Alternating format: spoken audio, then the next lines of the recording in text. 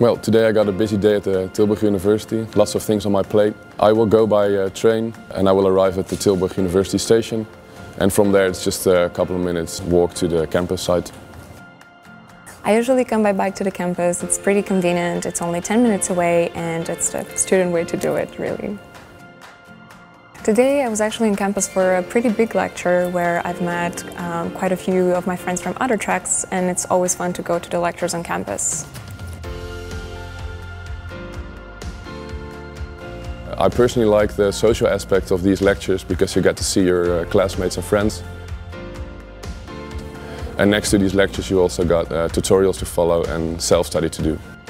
For the self-study part, you can visit almost every building and be with your group of friends and read before your next lecture. I got an appointment with my thesis supervisor Neil. He's working in his lab right now, working on an experiment. I'm just going to drop by and ask him some questions because usually he's got all the right answers. I think the best feature that this campus has to offer is the fact that it's so compact. So from a lecture to another, regardless of the building that you're at, you can be there in walking distance. I will meet my friend Anna for lunch now. The campus has a variety of restaurants to choose from. The restaurant offers quite a variety of fresh dishes every day, so it's definitely a plus as a student to go there with your friends or alone and enjoy a really nice hot meal for lunch.